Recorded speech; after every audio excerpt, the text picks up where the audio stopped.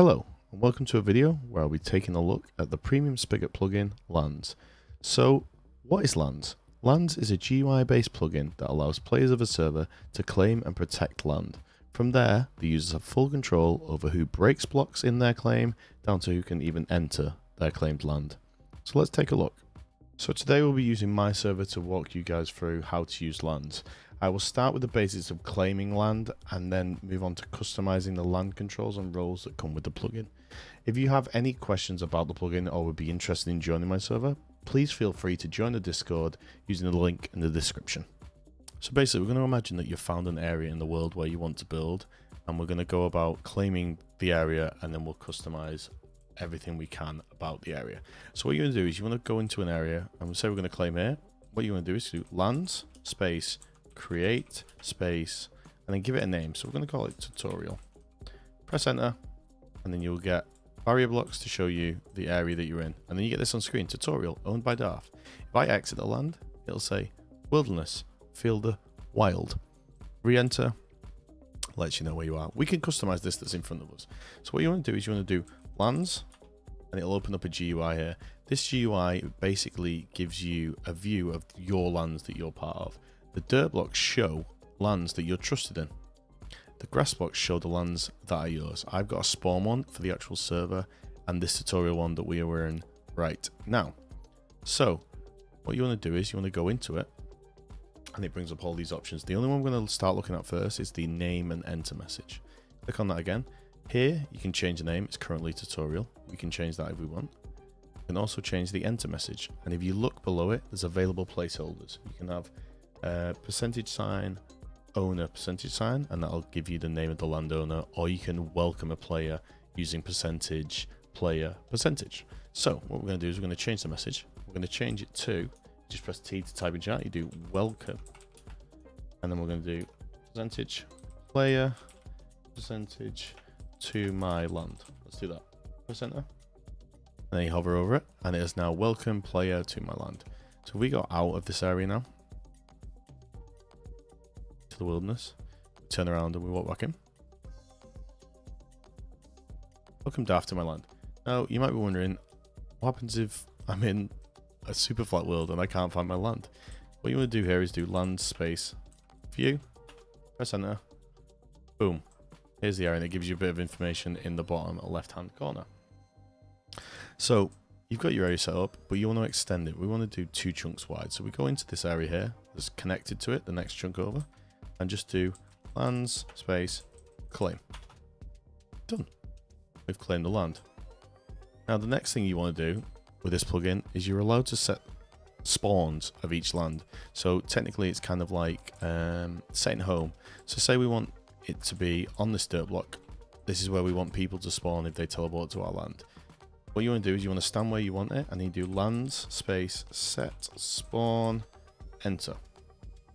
Set spawn right here. So if I go to here and then do land space spawn space tutorial for my land, teleports me right back onto the spawn point. And if anybody else teleports to there, they have to be trusted. But if anyone else teleports there, they'll go straight onto that block.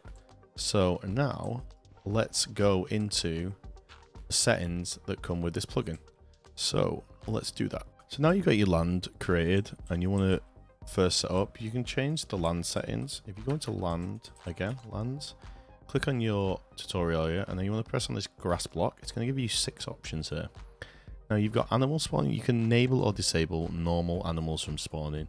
You can also disable and enable entity griefing. You can turn mob spawns off and on. Both of these here, the animal and the mob, are not affected, as you can see at the bottom, by spawners. Pistons from wilderness, that I'm going to show you in a second. TNT griefing, or allow water from wilderness. So these 2 wilderness ones I'll show you first.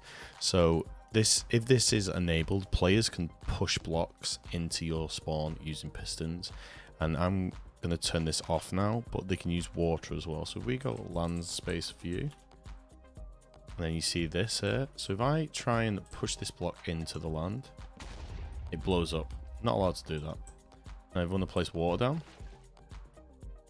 look, it does not go into the claim. But then I can do, if I pick this back up and I do lands and then go back into here, and I enable the water and the piston.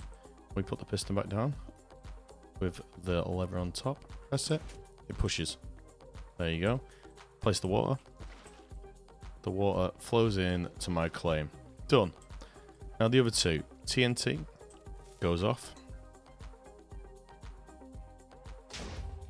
Doesn't blow up. Creeper doesn't blow up.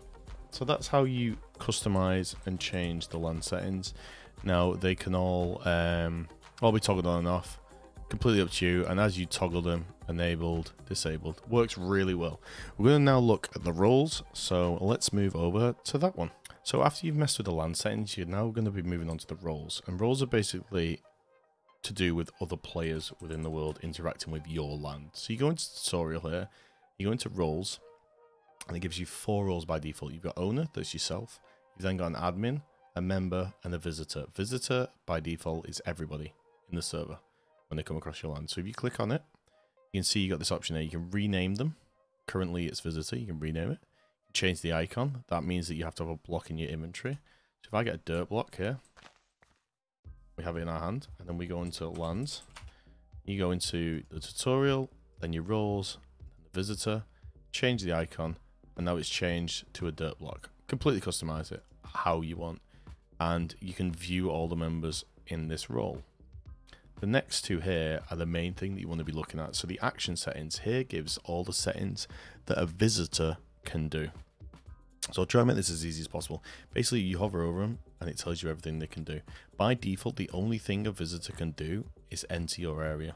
This here, if you turn this off, it'll mean so if it's anyone that's not trusted in your area, they can't even enter your area. By default, that's on, so anyone can walk over, but they can't teleport to spawn, they can't use vehicles. You've got attack animals, attack players, you can turn them off just with a simple click, on and off. Break blocks, place blocks, open chests, open doors, general interaction, I'm not 100% sure what this falls under. And then you've got redstone, and then you've got trade with villagers. So you can toggle these all on and off, you just click them, on, off. Then you go back, and then it'll bring you back to this thingy. So then if you go on to, sorry, if you're still in visitors, you've got this management setting here. This is the other one that you can toggle. So once you've toggled these settings, you go into management settings. The only one you have here is this claim land at the border. So basically that means if you have somebody who you have not trusted, they're not allowed to claim right next to you. So they can't simply come along. Your land's here, they're not able to claim this chunk. If that setting's on, they can, but by default it's not, so they won't be able to build right next to you. So that's a pretty cool thing to have. Next thing we're going to look at is if you go into land and then go into roles, the members the next level up, you do here, and then you have an extra setting here.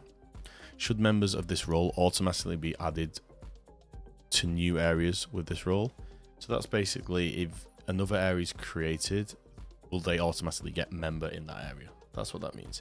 And then as for actions, the newest one you get here is fly. Fly is actually enabled by in the land. When you're in your own claim, you are able to fly. So you can toggle that on and off. It's completely up to you. If you want members to be able to fly in your area, it's completely up to you. If you go back onto management settings, you still have this one that you can change it. So you could change that someone that you've trusted can build right next to you. We'll get onto how to trust towards the end, but it's pretty simple to do. Next thing, you've got an admin. Can admins get the rank in new areas? That's true. Member settings. So here's the admin settings. They can assign areas. Literally all is here. They can withdraw money, claim land at border, all these new settings. They can edit these settings that you're editing now if you want them to. Taxes and and war also, that is declare war on other lands. It's by default, I don't think it's enabled, but I've disabled it in my server anyway. That's basically where you can go to war. Same settings for the admins, they can still do the same stuff. And then obviously you have the last one being owner, that's yourself. You can turn them on and off if you don't want to be able to fly and stuff, but I guess you keep them all on. Management settings exactly the same as the admin ones, and you just go through these. They can trust players. So let's get on to actually trusting players. If you want to trust someone, you can literally just do lands, and then I believe you go into here, get a list of trusted players, and here's the only trusted player. Now, if I want to trust a player, click on it, and then let's type Sassy Kitten TX. So that's going to send a request to her now. Hopefully, she can accept. There we go. Sassy Kitten is now a member of area default of our land. So if you go into lands, now go into here, and then you go into trusted players, you see there she is role of a member. If you left click, promotes to admin. You right click, demotes to member. And then you can also, if you go untrust player, and then just put Sassy Kitten TX. Untrusted. She's now not trusted from the area. So that's how trusting works and adding new members. I believe that is about it where we're at. So you got inbox here. This is just basically a log. Player left, player joined. Just click them and it removes them. You got the stats. You got your invites will show up there if you have any invites. A list of trusted players that we've just shown, and the area is this area that you're currently in now, 2 claims.